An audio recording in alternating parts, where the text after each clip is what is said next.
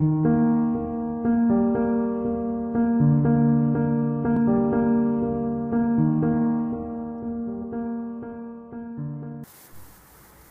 students, we are studying laws of motion, distance and displacement, acceleration, Newton's law of motion and related equations. We already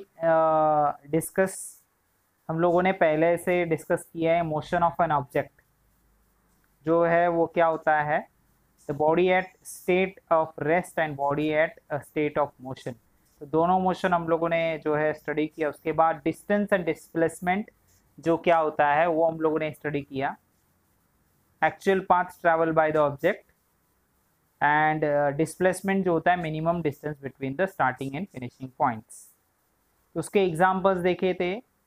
फिर distance और displacement के बाद हम लोगों ने speed and velocity, speed is equal to distance upon time and velocity is equal to displacement upon time. फिर हम लोगों ने देखा था कि CGS MKS ऐसे दोनों यूनिट रहते हैं।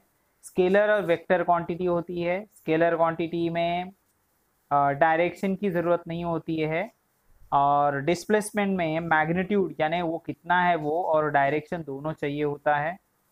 फिर यहाँ पे हम लोगों ने डिस्कस किया था एग्जाम्पल की डिस्टेंस और डिस्प्लेसमेंट और स्पीड और वेलोसिटी के बीच में क्या डिफरेंस है। फिर हम लोगों ने एवरेज वेलोसिटी निकाला था। उसके बाद स्पीड एंड डायरेक्शन जो है वो रिलेशन कैसा है, उसकी डायरेक्शन बदलने के बाद उसमें क्या क्या चेंजेस आते हैं वो हम लोगों ने देखा था। फिर मैंने uniform and non uniform linear motion के बारे में जो है अमर, अकबर एंड एंथनी तीनों का एक्सप्लेनेशन दिया था, उसका एग्जाम्पल था। उसके बाद हम लोगों ने acceleration is equal to change into velocity, A is equal to v minus u upon T, ये वाला देखा। एक्सेलरेशन जिसको हम लोग एक्सेलरेटर लगाते हैं। फिर पॉजिटिव एक्सेलरेटर मैंने आप लोग को बोला था कि ये ड्रॉ कर लेना। कुछ स्टूडेंट ने ड्रॉ किया है, बाकी स्टूडेंट ने नहीं ड्रॉ किया है। यहाँ पे यूनिफॉर्म एक्सेलरेशन है, पॉजिटिव एक्सेलरेशन है। एवरी 10 सेकेंड के अंदर वो 50 मीटर 15 मीटर वो ट्रैवल कर लेता है। अगर 40 to 50 भी जाता है तो 60 to 75 यानी एवरी 10 यूनिफॉर्म एक्सेलरेशन है। और दूसरा यहाँ पे जो 5 सेकेंड में वो 7 मीटर जाता है और दूसरे 5 सेकेंड के बाद वो 7 + 5 12 मीटर यानी 5 मीटर और जाता है। तो एवरी 5 सेकेंड उसका कम है, अगले 5 सेकेंड में वो 8 मीटर चला जाता है। So it is not a regular graph, straight line graph नहीं आएगा, डिस्टेंस टाइम ग्राफ यहाँ पे एक लाइन में नहीं आएगा। So it is not a uniform motion, is a non uniform motion. अभी उसके बाद यहाँ पे जो टॉपिक दिया है, what is the difference do you see in the distance time graph for uniform and non uniform motion. तो मैंने अभी जस्ट एक्सप्लेन किया। यूनिफॉर्म मोशन जो आप लोगों ने ग्राफ ड्रॉ करके दिया है वो स्ट्रेट लाइन है, जो मैंने इससे पहले वीडियो डाला उसमें स्ट्रेट लाइन ग्राफ है, और नॉन यूनिफॉर्म मोशन में स्ट्रेट लाइन ग्राफ नहीं आएगा। अभी यहाँ पे दिया है velocity graph for the uniform velocity. अगर यूनिफॉर्म वेलोसिटी रहेगी तो ग्राफ यहाँ पे कैसे बनेगा। वाई एक्सिस पे यहाँ पे उन्होंने वेलोसिटी ली है, वाई एक्सिस पे वेलोसिटी ली है। तो वेलोसिटी जो फिक्स अगर रहेगी, मान लेते हैं 60 किलोमीटर पर आवर, तो यहाँ पे 0 10 20 वाई एक्सिस पे और 60 किलोमीटर आवर वो कभी बदलेगी नहीं। इसका मतलब है उसका वाई पॉइंट हमेशा 60 रहेगा और जो एक्स पॉइंट है पहले 1 आवर में कितना, दूसरे आवर में कितना, ये आवर्स यहाँ पे नीचे दिए, तो आवर्स खाली टाइम बढ़ता जाएगा और ये 60 पे रहेगा। मतलब ये जो ग्राफ है it is always parallel to x axis. वो क्या होगा, पैरेलल टू एक्स एक्सिस होगा, ठीक है। और एक्सेलरेशन कंटिन्यूसली उसका क्या होता जाएगा, बढ़ता जाएगा। तो सेम यहाँ पे दिया है the changes of the velocity of a car in a specific time interval. यहाँ पे यूनिफॉर्म एक्सेलरेशन का एग्जांपल दिया, सेम ऊपर वाला ही है। यहाँ पे 5 सेकेंड में 8 मीटर पर सेकेंड वेलोसिटी है, दूसरे 5 सेकेंड में और यहाँ पे है। तो यूनिफॉर्म जो है वो कंटिन्यूसली वेलोसिटी जो है आफ्टर 5 सेकेंड वो 8 मीटर पर सेकेंड से वेलोसिटी बढ़ रही है। तो 5 सेकेंड में एक्स एक्सिस पे यहाँ पे क्या लिखा हुआ है सेकेंड, और यहाँ पे वाई एक्सिस पे वेलोसिटी मीटर पर सेकेंड में दिया है 8 16 24 32 40 एंड 48 एंड इस तरह से। फिर यहाँ पे ग्राफ प्लॉट किया, ये दोनों पॉइंट है, x अगर 0 है y 0 है, x 5 है तो y 8 है, ये पहला पॉइंट आ जाएगा, राइट, पहला पॉइंट आ जाएगा आपका।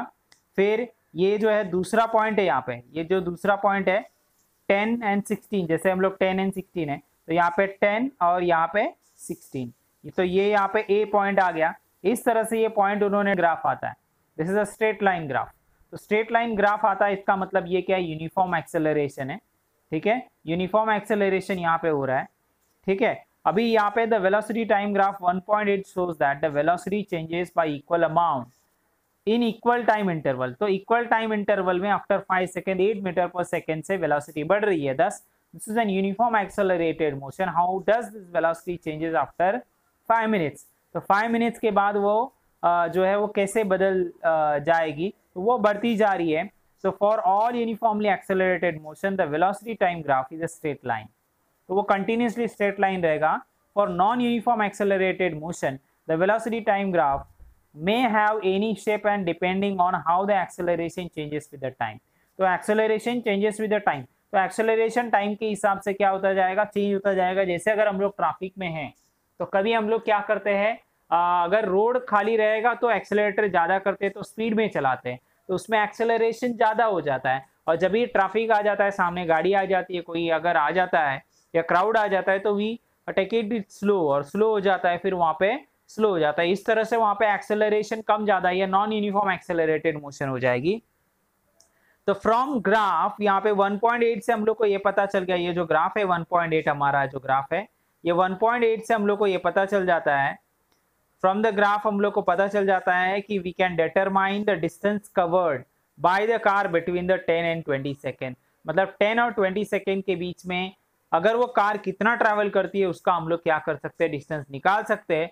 From the graph average velocity of the car जो है यहाँ पे 32 प्लस 16 डिवाइड बाय 2, तो वो आ जाएगा 24 मीटर पर second and multiplied the time interval 24 जो सेकेंड है, उसके बाद टाइम इंटरवल जो है 10 सेकेंड का है, तो 10 सेकेंड से उसको मल्टीप्लाई करेंगे तो 240 मीटर हो जाएगा। So check the similar to the example of the train the distance covered in the quadrangle ABCD।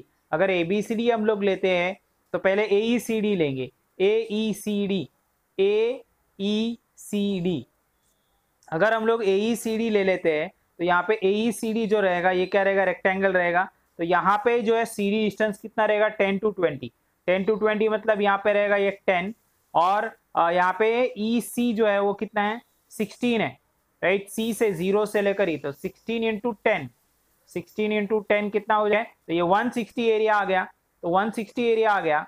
अभी यहाँ पे उन्होंने बोला है पहला ये कितना आ जाएगा 160, तो ये हो जाएगा हमारा AECD हो गया 160। अभी हम लोग जो है ABE निकालते हैं, ट्रायंगल ABE का हम लोग देखते हैं, ट्रायंगल ABE का कितना है, ठीक है।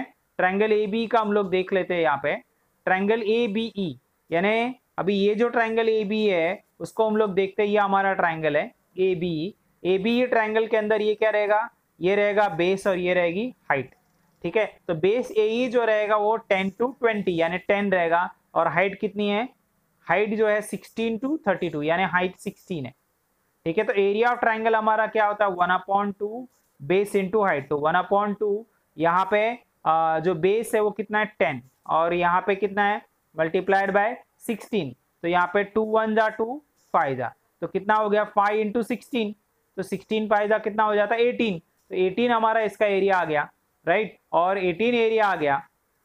अभी हम लोग नीचे चलते हैं, और यहाँ पे अगर पहले का जो हमारा था इसका जो है इसका 160 और इसका 80, तो 160 और 80 कितना हो गया 240 आ गया, ठीक है। तो इस तरीके से भी हम लोग क्या कर सकते हैं, 240 मीटर जो है डिस्टेंस कार ने ट्रैवल किया, वो भी हम लोग क्या कर सकते हैं, पता कर सकते हैं, राइट। ग्राफिकल मेथड से उसका एरिया फाइंड आउट करके भी हम लोग ये कर सकते हैं, समझ में आया, ठीक है। So equation of motion using the graphical method, तो वही ग्राफिकल मेथड अभी हम लोग आगे करने जा रहे हैं, राइट। तो हम लोग सीखते हैं equation motion using graphical method. तो यहाँ पे ग्राफिकल मेथड में हमारे 3 इक्वेशंस है, उसको हम लोग को क्या करना है, फाइंड आउट करना है।